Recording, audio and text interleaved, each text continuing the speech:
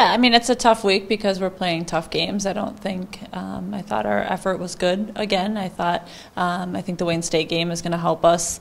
I think we've come a long ways from being in that situation before at different times of the year and not executing. We were able to make big shots at really important times in the game. The right people stepped up at the right times during that game.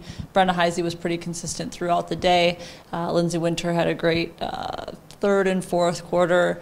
Morgan Anderson, who had been cold throughout the entire game, came up with basically 2 game-winning plays. And, you know, that being said, that's one of her threes is off a Lindsay Winter offensive rebound, too. So a lot of different people stepped up at the right times in that game, which I think is important for us moving forward. And then, you know, Saturday was tough. Saginaw Valley is good, and I think we had probably a 4-minute period where we weren't as sharp as we needed to be, and in that 4 minutes, they really, really jumped on us. And it's unfortunate, but that's been a trend, and that's something that we just really have to pay attention to, as in not letting that happen in the future, because I think aside from that, when we've played and been steady for the full 40 minutes, we've done a good job. Brenna's really tough to stop when she's in a rhythm. I mean, she had some good shots, and she created some good shots for herself.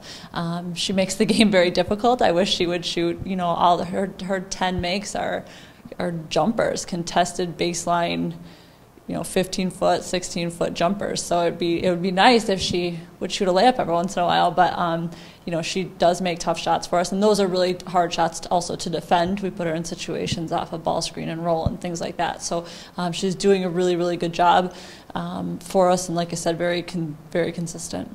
Yeah, that was a difficult. You know, Morgan hasn't really been in a situation like that where we've taken her out of the game and, you know, she's had to go back in, and it was like, you know, find this person in the offense, and she responded well to it. She took it in stride and knew the time when we needed her and she needed to step up. And I think she understands, you know, she's evaluating herself throughout the entire game, you know, and she's thinking, I didn't make a shot, I need to, you know, they need me right now, and she understands that, and she's just that tough and, to be honest, quite frankly, stubborn, that she's going to make that shot. You know, at the end of the game, she's going to make that shot one way or the other, and that's why she's a winner. You know, that's why she's so great.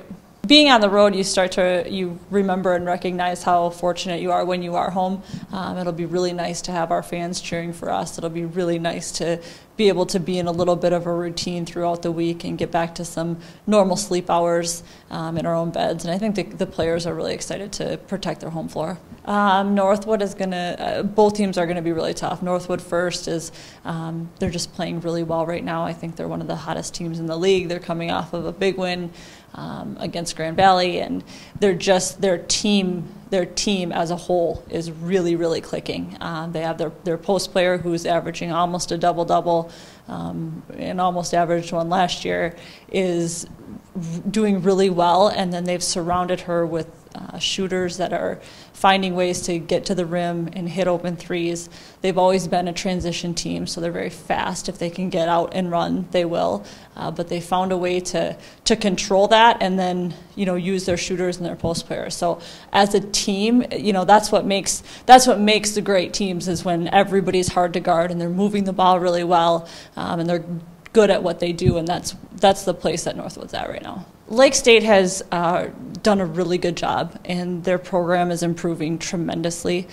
They're just so fundamental, and fundamentals are hard to beat. You know, you're always trying to go back to the fundamentals, get back to just jumping to the ball, and they are really, really fundamentally sound, doing a really good job this year. They always find the right person, they always make the right reads, they always make the right pass. So we have our hands full again this weekend, but we're looking forward to the challenge. Defense is going to be number one for both teams. I think Thursday is going to be transition, stopping their post play first, and then getting out on their shooters. And then Saturday is really going to be fundamental position defense.